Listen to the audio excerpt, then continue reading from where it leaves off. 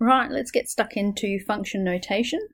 Now, it's just a fancy way of writing equations and expressing certain information. So we've all seen an equation written like this, our good old friend a quadratic. Y equals 2x squared, take x plus 5.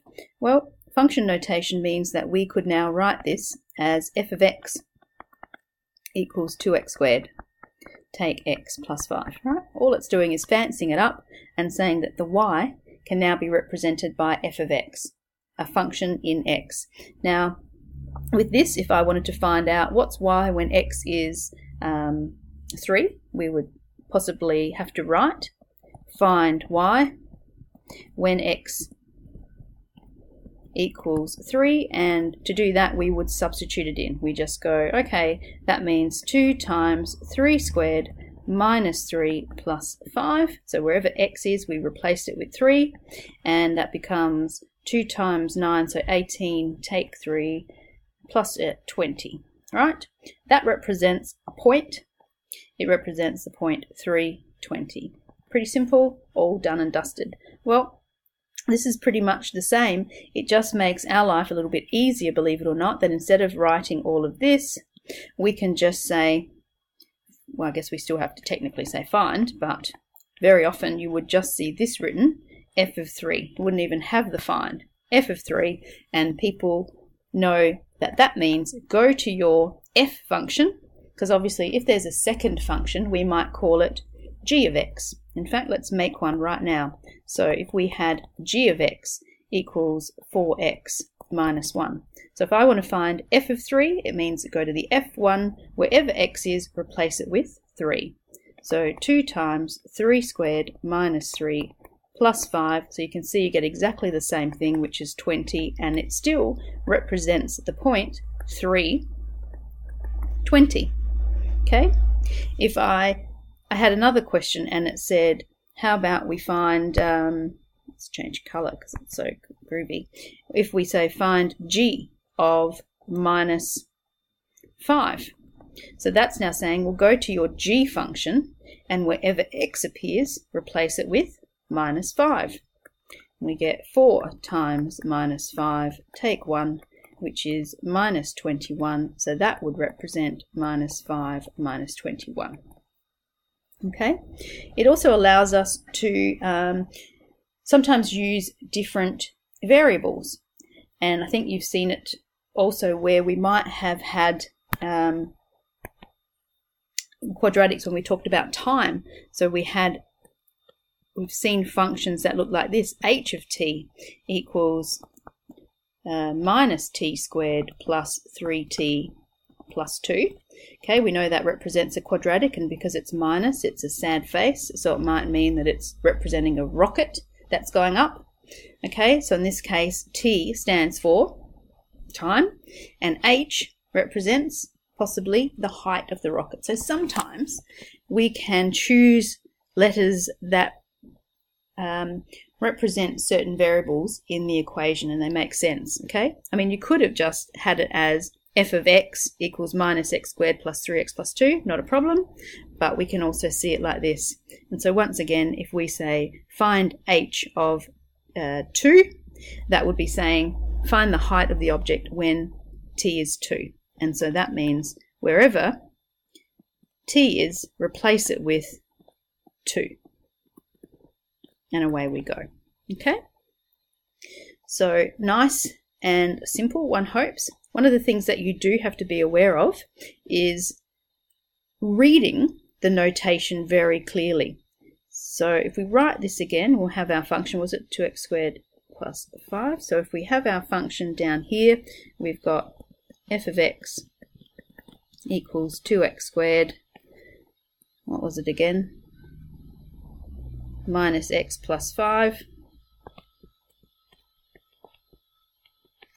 So we established that when we have something that is f of 3, it means go to the f function wherever x is, replace it with 3. We've got that. We could fancy this up, make that a little bit challenging. So, you know, double check that you know what's going on. So what if I'd asked you to find f of x minus 1? What does that mean? Well, same thing. It means go to your f function wherever x is, instead of replacing it with 3, we now want you to replace it with x take 1. So it becomes 2 times x minus 1 squared. I'm just reading along here. What comes next? The minus. What comes next? X, except wherever x is, we were replacing it with x take 1. Make sure you use those brackets. Alright, and now expand as per usual. Have a look. Remember how we expand an x take 1 squared. I'll just do it up here. X minus 1 squared is x take 1 times x take 1. And we expand like so. Okay, for those who remember the expansion rule, it's a squared plus 2ab plus b squared. I like to just go with this. Anyway, so this will be 2 times x squared minus 2x plus 1 minus x plus 1 plus 5, and then we can just gather our like terms. So we end up with 2x squared minus 4x, take x is minus 5x, 2 times 1 is 2, 3, and we end up with 8.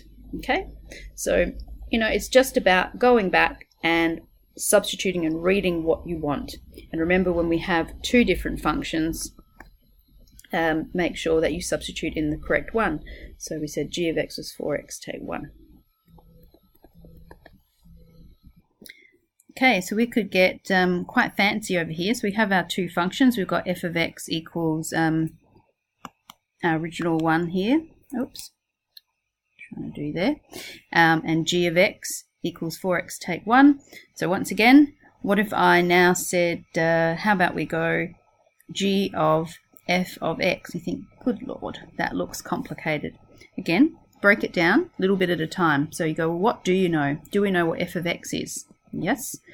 So we say g of, and instead of f of x, we can write what f of x is. It's 2x squared, take x, plus 5. And then we go back to the basics and say, well, what is this actually telling us? We have to read it. It's saying go to your g function, and wherever x is, we want to replace x with 2x squared, take x, plus 5. So this now becomes 4 times 2x squared, take x, plus 5. Take 1, and so on. Okay, so that becomes 8x squared minus 8x. 4 5s are 20, take 1 is 19. Okay? And the last bit that we want to be aware of, and this comes back to being able to read. So we looked at before, we had f of 3, meant we substitute 3 in place of x. And we ended up with 2 times 3 squared minus 3 plus 5 equals 20. So what I'd like you to consider is, what if I had f of x equals 3? Is that saying the same thing? And I'd like to think that you go, no, it's not, right? This is telling you that the function, this whole thing, actually equals 3. That is very different, right? It is not the same as that. Very different. So this is now saying we'll replace f of x with 2x squared take x plus 5, and we're saying that that equals 3.